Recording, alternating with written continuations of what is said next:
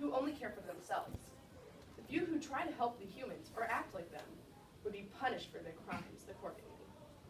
There was once a healing dragon, who they say was my father in a former life, who had tried to blow out the sun, and who was punished by being beheaded and banished to the human world.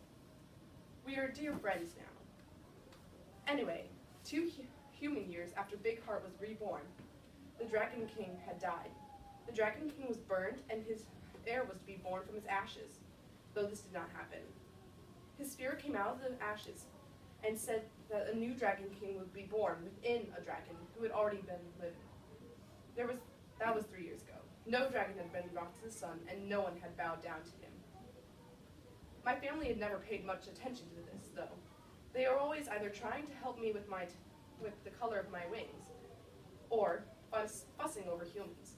Their thoughts are the opposite of mine. I'm either thinking about humans or Mischief Maker. He's already got his wings for causing mischief.